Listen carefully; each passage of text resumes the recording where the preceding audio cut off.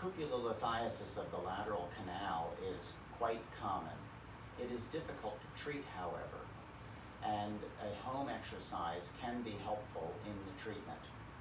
Patients are asked to stand behind a chair for support, to tip their head to the side, and to hop 20 times.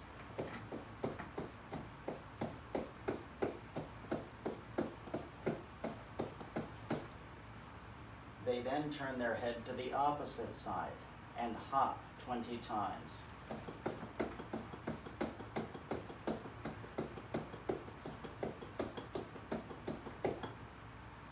This is one exercise.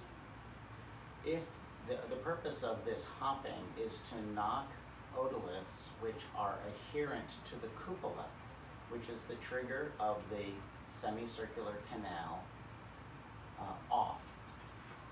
When we do this 5 times per day, there is a significant success rate in eliminating symptoms caused by lateral cupulolithiasis.